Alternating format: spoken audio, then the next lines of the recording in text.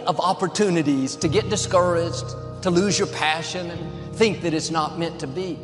But if you're going to reach your destiny, you have to have a made-up mind. If you give up after the first time, or the 5th time, or the 30th time, what that really means is you didn't want it bad enough. There should be something you're believing for that you are relentless. You are not moved by how impossible it looks. You're not discouraged by how long it's taking. You don't give up because people told you no. Your attitude is, if I have to believe my whole life, I am not going to stop believing. I am not going to take no for an answer. I'm not going to settle for mediocrity. I'm going to keep pursuing what was in my heart.